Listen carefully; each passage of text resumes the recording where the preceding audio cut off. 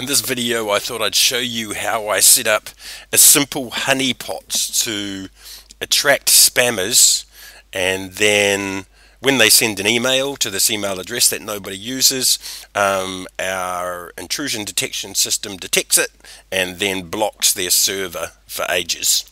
Okay, so firstly let me show you.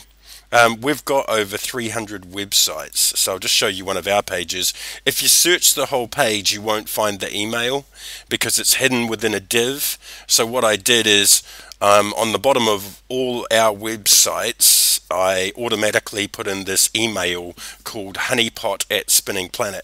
So if I view the source of this, and I go Control F to find honey, you'll see right down at the bottom there's an email that's hidden within a hidden div.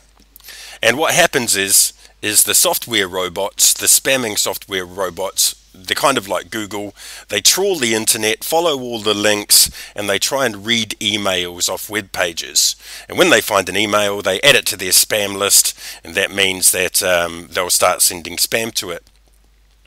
So I'll show you how many of them are being caught. You can see here it's caught over 13,000 servers trying to use that email address. It's only been up for about 2 weeks, but that's how many spamming servers have gone through and grabbed the email off.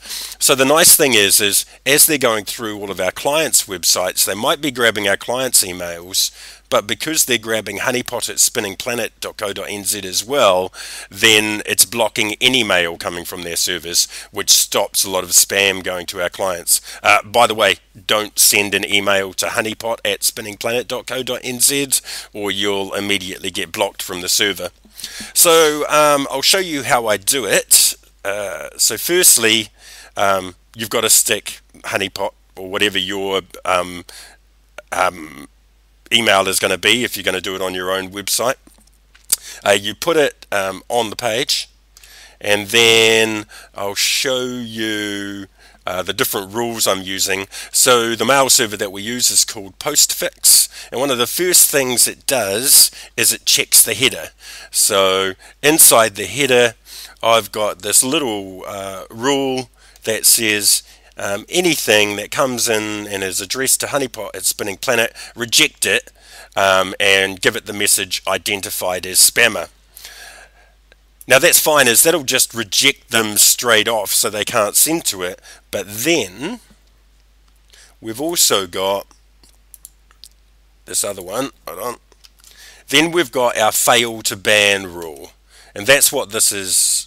This is how this is way more powerful, because that company could just keep on trying to send even if they're getting rejected.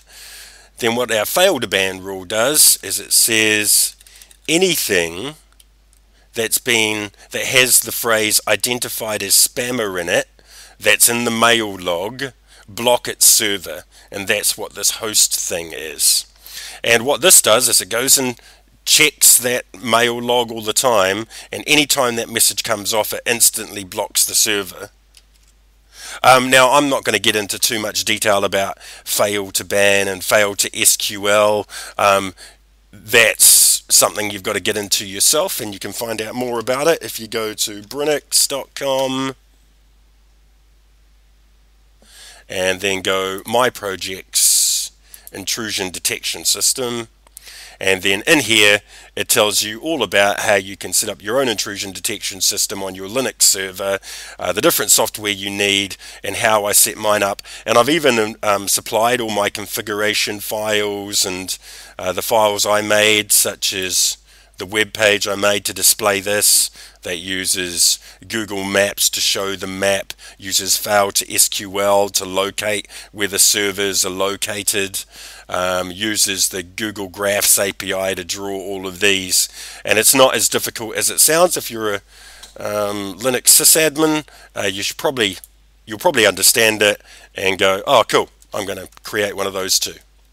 So yep, just thought I'd give you an update about how to create a honeypot for your intrusion detection system.